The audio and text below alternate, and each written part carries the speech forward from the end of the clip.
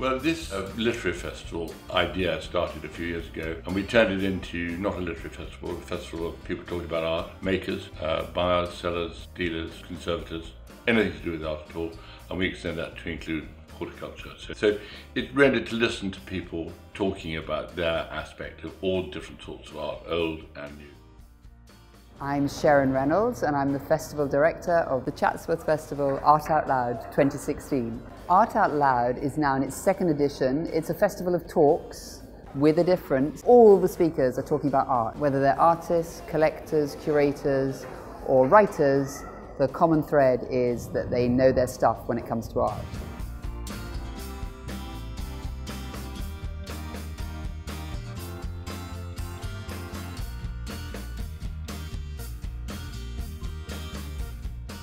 I'm looking forward to seeing Dan Pearson, who is the garden designer, and I think his talk will be really, really interesting.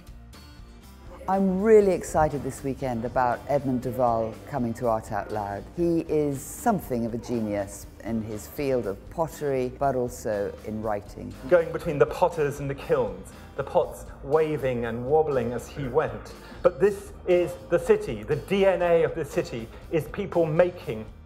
Roy Strong is going to be amazing. He's always fun and he should ruffle a few feathers, I'm quite sure, but I reckon Nick Cullinan will keep him under control. Maggie Hamling is also making a fairly rare appearance, and she's got an exhibition on at the British Museum at the moment of some of her drawings throughout her life. Julia Peyton-Jones spent 25 years at the Serpentine Galleries transforming it into one of London's most spectacular events for art. The Build Your Own Pavilion workshops going on at the Stickyard, Chatsworth's own education centre. The Serpentine Galleries have been terrific with their support for that. One of the Art Out Loud children might even win first prize.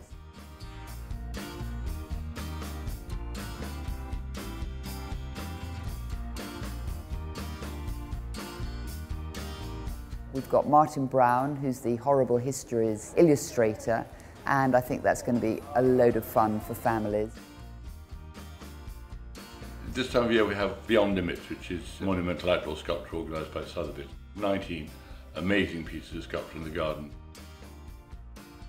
So there's a lot happening here, yes, it's not just about the speakers.